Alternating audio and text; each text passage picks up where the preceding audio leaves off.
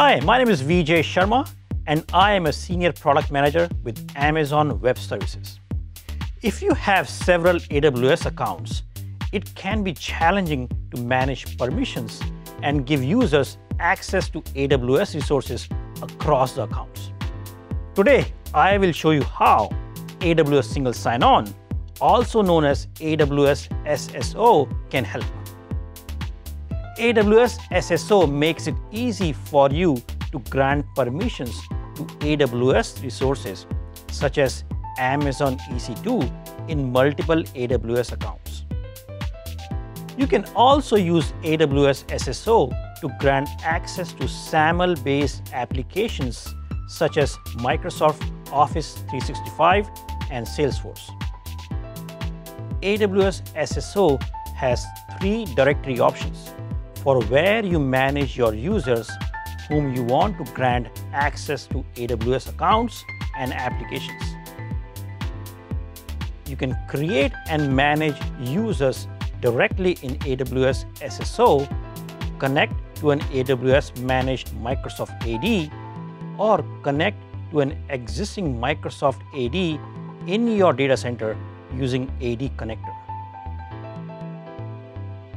To get started, navigate to the AWS SSO console and go to the Directory tab. If you don't have or don't want Active Directory, AWS SSO provides you a default directory that you can use. Otherwise, you can use Active Directory by connecting to AWS Managed Microsoft AD or AD connector. This enables users to sign in with their AD credentials. Today, I will show you how to create users in the default AWS SSO directory. To add user, choose Add User. Enter the user's email address. Choose Send email to user with password setup instructions option. Enter user's first and last name and display name. Choose Next Group. To scale administration, you can manage access using groups. Choose Create Group. Enter the group name and choose Create. Select the user to add to the group and choose Add User. Next, create permission sets that will grant users permissions to AWS resources. A permission set is a collection of administrator-defined policies that define the level of access that users and groups have to an AWS account. Go to the AWS Accounts tab and switch to Permission Sets. Click Create Permission Set. You can use an existing job function policy or create a custom permission set. Here I will choose Custom Permission Set.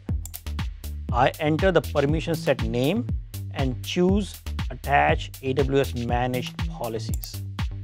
In this permission set, I will choose Amazon EC2 Full Access and Amazon S3 Full Access Manage Policies to grant full access to Amazon EC2 and Amazon S3.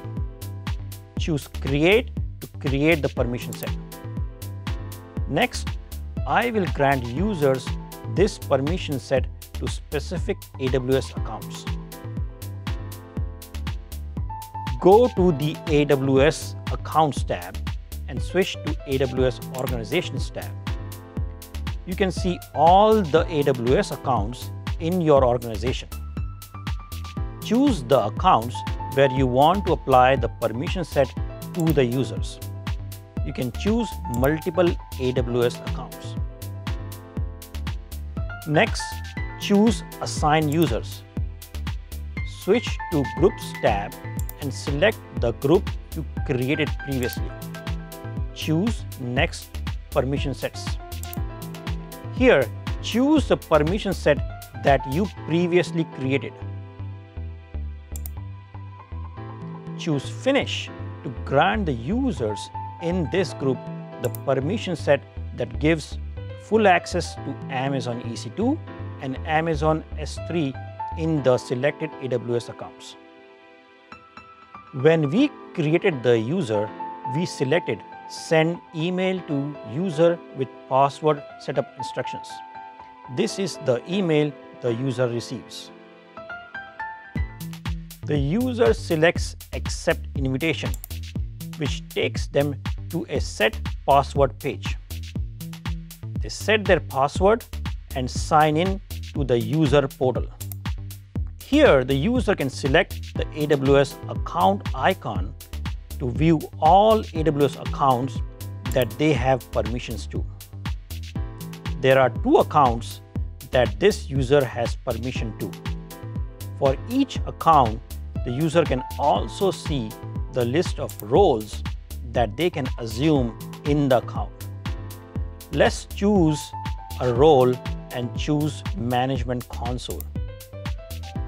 The user is now in the AWS Management Console.